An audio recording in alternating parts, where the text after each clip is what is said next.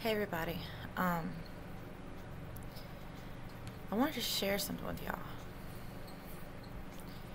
and there's a lot of stuff going on, and everybody's freaking out, and all this coronavirus stuff, and all this, not everybody, okay, I just want to say not everybody's freaking out. Yes, I do have the flu. um, yes, I was feeling like I was dying and needed to go to the hospital because I had symptoms and fever, coughing, all this stuff, and I used wisdom and went to the doctor, and they did the test and said that I had the flu, and I've been on Tamiflu and coughing medicine and all this chicken noodle soup and all this other stuff, and so praise God, He's healing me, bringing me right on through. He's good. Um, that to the side, President Trump got on there earlier and announced all that about everything. Basically, you can't gather in groups of more than 10, or he's banned it, I don't think, but he just discourages it. And I'm not good remembering exact words, but basically he didn't think it's a good idea, and they're trying to just go ahead and let this virus down out the smartest way that man knows how, and so he's trying to do a good job doing that, listening to all the experts and everything. But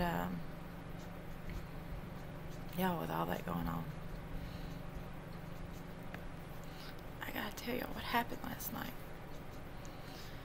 I was having trouble sleeping, and not y'all, not because of all this stuff. God is in control. He has got us, and even if things get really bad, okay, doesn't Revelation say it's gonna get bad in places and we're gonna go through things, but He's never gonna leave us. He's never gonna forsake us. He will be with us. This is just our temporary place anyway. So we've got to rest in His peace, and we've got to know that we're okay in Him no matter what. We've got to be prayed up. We just got to know, if you don't have that peace, why don't you right now go ahead and just ask Him, Lord, please give me your peace. It's His peace that you need. But anyway, I was, all this medicine, this Tamiflu, it makes me feel sick. It just, I don't like it. All this other stuff going on, I just was laying there in the bed, tossing and turning, having trouble falling asleep. Couldn't fall asleep. Did not go to sleep till after 5 this morning. But and I should have just posted it last night. I don't know why I didn't. It was a lot, and don't want to wake Joseph up and all that. But I was laying there, wide awake, but I had my eyes closed. Y'all can speculate or whatever. I was not asleep. And I was laying there, and I had my eyes closed. I wasn't thinking about anything. I wasn't praying or talking to Him. And then all of a sudden, I saw His face, or of what we would see and think His face, he would maybe look like, the beautiful version or whatever, what I would think that maybe He looked like. And then I saw all these angels, so many angels behind Him, all at once. Just there it was, and I heard these trumpets sounding in the background, but they weren't blaring. They weren't I almost had to really listen to what is that sound? Is that trumpets that I hear? What? But actually, that was after the fact. I was like, was that trumpets that I heard? Because I saw His face. I saw that heavenly host of angels behind Him, and He said to me so softly, so sweetly, kind of like my mom used to be when she used to wake me up when I was little. He said my name. He said, Wendy. And then He said,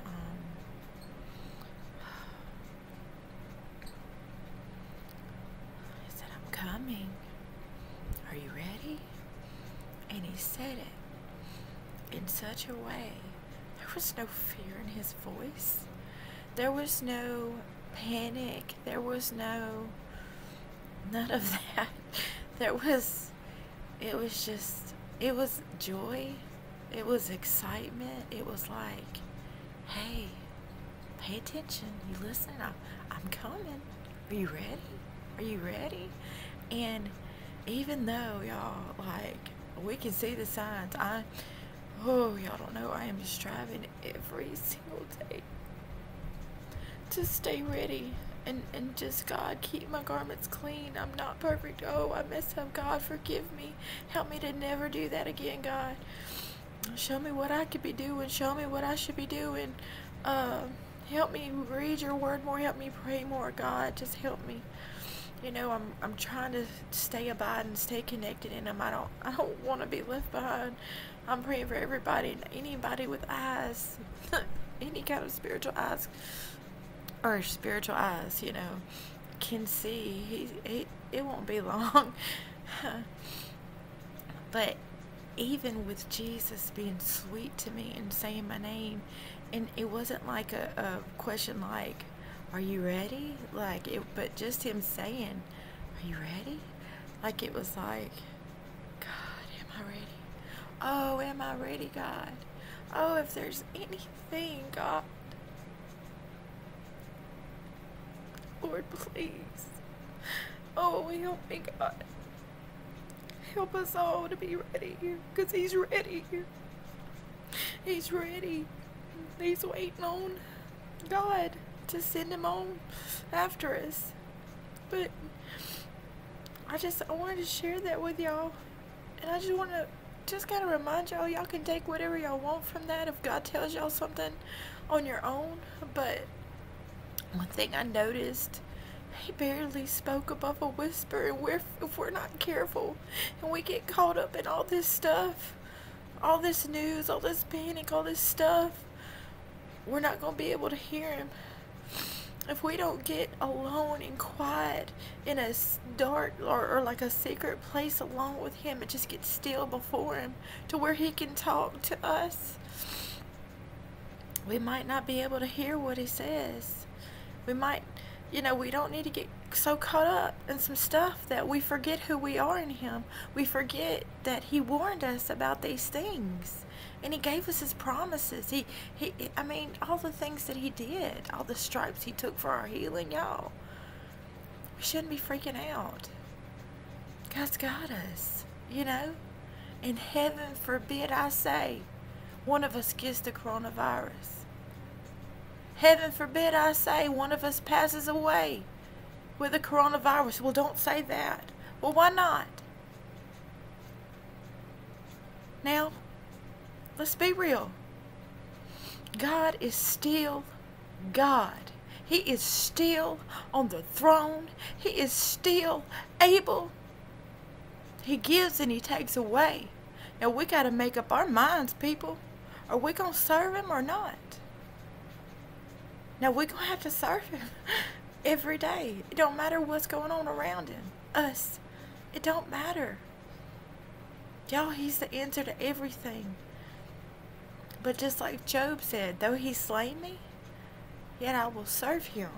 We got to get our heads out the TV. Y'all, we need to just breathe. It's going to be okay. Because you know what? Y'all know what Jesus told me? He said He's coming. And He said, are you ready? I'm going to touch on one more thing. I'm going to read something. It's out of Luke 18. I know I look horrible, y'all. I've been shut off in this room trying to... But anyway. It says, and a certain ruler asked Him, saying, Good Master, what shall I do to inherit eternal life? And Jesus said unto him, Why callest thou me good? None is good, save one, that is God. So He gave God glory in everything. That's what we should be doing. Thou knowest the commandments. Do not commit adultery. Do not kill. Do not steal. Do not bear false witness. Honor thy father and thy mother. And He said, All these I've kept from my youth up. Now when Jesus heard these things, he said unto him, Yet lackest thou one thing. Sell all that thou hast, and distribute unto the poor, and thou shalt have treasure in heaven. And come, follow me. And when he heard this, he was very sorrowful, for he was very rich. And when Jesus saw that he was very sorrowful, he said, How hardly shall they that have riches enter into the kingdom of God? For it is easier for a camel to go through a needle's eye than for a rich man to enter the kingdom of God. Okay? And then it says, And they that heard it said, Who then can be saved? And he said, The things which are impossible with men are possible with God. I got to tell y'all one more thing about that word impossible. I seen this on Facebook last night. Now, I mean, maybe y'all have heard this before, but I hadn't that I knew of, and if I had, I had forgotten, okay? You take the word impossible. I bet if I do this, y'all can't see it. Oh, nope, it's backwards. Or maybe not when I flip it around. Impossible. Impossible.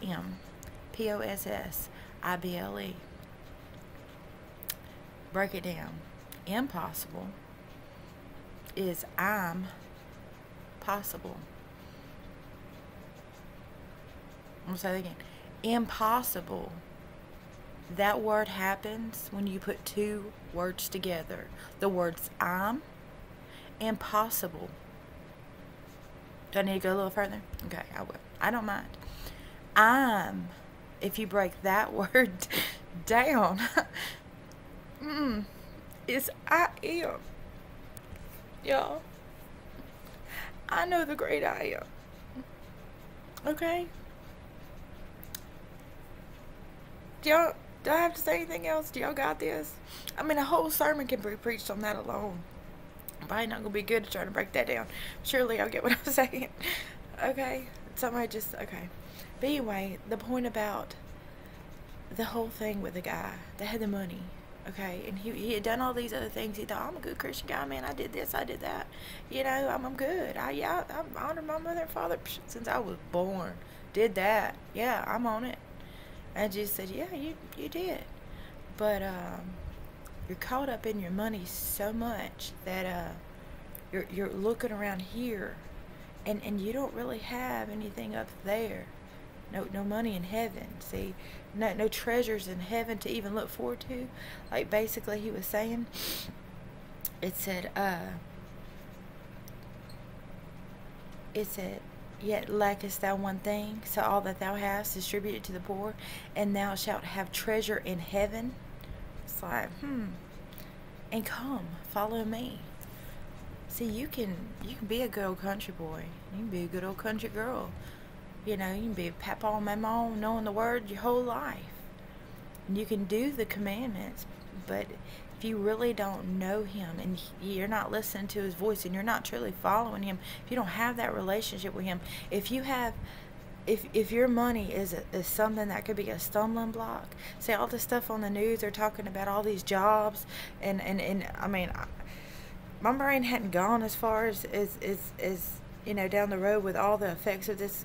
There's no way I could possibly even try, but I can see where this could go. I mean, you know, it's looking bad for everybody financially wise, but at the same time, we serve a great big God and he meets our needs and he takes care of us. And so I think what Jesus was trying to say was, if you'll just follow me and not worry and be so caught up in your worldly money and your monies and your riches and all those things, then you got it. That's it. That's the only thing. But the man was sorrowful and he couldn't do that. So I guess one of the things that I've been, you know, concerned about with different people is how many people with these good paying jobs, you know, that love God, serve God, go to church, do whatever, you know, call themselves Christians, believe they're Christians. When it comes to the test of finances are messed up. Are we still gonna serve God when the jobs are like, when everything's turned upside down, when money's affected? Are we still gonna follow him?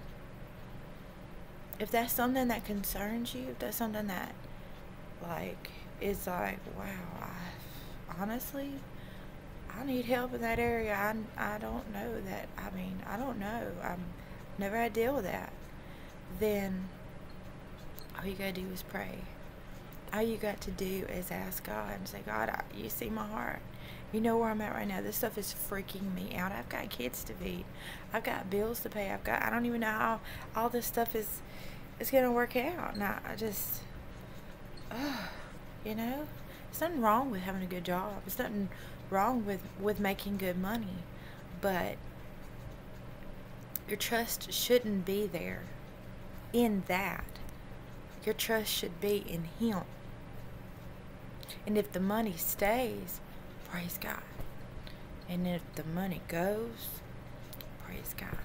It's a hard thing to say. It's even harder to live. But, you know, in that same chapter, he said, just right before that, he said, I'll scroll up a little, Luke 18th, he said, nevertheless, when the Son of Man cometh, shall he find faith on the earth? Yeah, it's up to us. I sure want to be found believing in Him, believing that He is who He says He is, and He's going to do what He says He's going to do. And no coronavirus or any virus or any shutting down of any facility or anything that would affect any finances or jobs or anything is going to change that. He's on the throne, y'all. And He said He's coming. He wants to know if we're ready. Are you ready? Y'all, we got to pray. And if you're ready, praise God. But look around you. Does anybody else need to hear this? You know, just, you know, if you're Christian, don't keep your mouth quiet. People are freaking out. If you know the word, if you know the truth, don't, you know, it's okay to make jokes and stuff, but how, you know, we could be using our social media for a little bit more than just what we're doing. And I'm not putting anybody down. Nobody fuss at me. I'm just simply saying let's you know, let's try a little harder here to come together and encourage each other. There's some lost people out there right now that are probably doing a lot more praying than they have in a long time, and I would think that the harvest is ready, but is there enough laborers? Well, what can I do? Well, prayer is a powerful thing. You can fast. You can reach out. You can just tell somebody, you know, hey, I know everybody's freaking out, but you know the reason I'm not panicking as much. I can't say it hasn't swept over me or time to. Do you know where my solid rock foundation piece is? Let me tell you about it. I mean, that's a conversation starter right there. That's something that you can, you know, or even if you are struggling, hey, you know, I'm kind of struggling with this too, but I know God wants us to walk in faith. Let's pray together. How about we pray for each other? Y'all, we got to come together. He's coming back. I'm excited. You know, my spirit's excited. And I just wanted to share this with y'all. And I love y'all. And I thank everybody for praying for me, you know, to get over this flu and stuff. But I love the time that I have gotten to spend along with Him in His Word. He's good. You know, Romans 8:28, He'll take those bad things and He'll turn around to good. And I've got to spend some time with my Father, much needed, like, time, you know. So, anyway, I just want to share that with y'all. I love y'all. It's going to be okay. I promise. No, forget my promise. He said. That's the one you believe. Read the end of the book. You'll see.